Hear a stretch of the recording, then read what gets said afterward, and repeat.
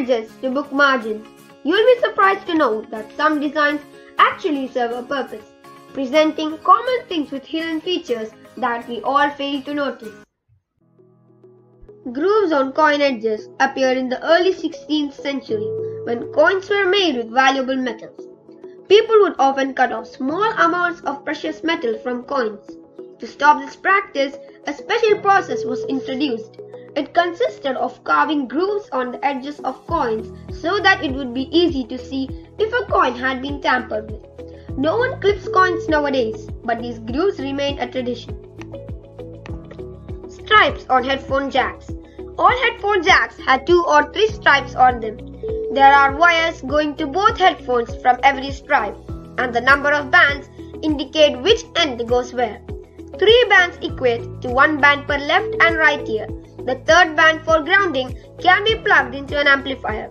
2 bands indicate the end for a device. The first golf balls were absolutely smooth. However, golf players slowly realized that the balls with the best properties were the old and cracked ones. So they kept using the same old balls for years. Manufacturers noticed this tendency and started producing artificially aged dimpled balls. Originally, margins were not for teachers. The truth is that books in the past often fell victim to mice and rats. They would nibble on paper. In order not to let the rodents eat parts of information along with the paper, people started to leave empty spaces at the edges where damage was most likely to occur. Now we have drawn margin lines. A lot of denim jeans come with a tiny extra pocket inside. While millions of people have found thousands of different uses from cash to lip balms, this small pocket was actually designed for a very specific item, the pocket watch. Jeans were often worn by gold miners in California in the mid-1800s, and an important item they kept in them was the pocket watch, which was generally delicate. The tiny pocket would protect their expensive pocket watches by keeping it safely tucked into place. The spare piece of clothing isn't there to only patch up clothes. The real purpose of the fabric is for you to test out your cleaning products on to make sure that they won't ruin the material or its color. If you pay closer attention to the gas indicator light in your vehicle, you might notice that there is an arrow next to the pump. That arrow indicates which side your fuel tank is on. Did you know that your stapler has settings? This metal plate is called an angle, and if you turn your stapler upside down, you can adjust it by spinning the wheel until it lines up with a seemingly random hole in the metal plate. This setting is for a temporary staple and will guide the arms of your staple outward instead of inwards, making it easier to pull out the staple later.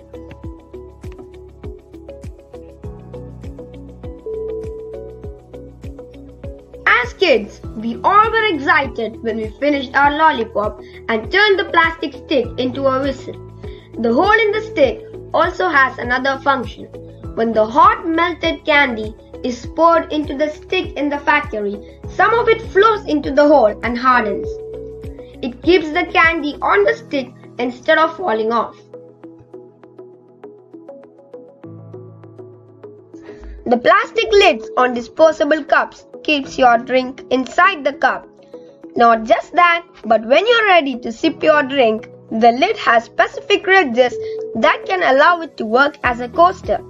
Lids are manufactured with this function in mind, and each size fits the corresponding cup's base.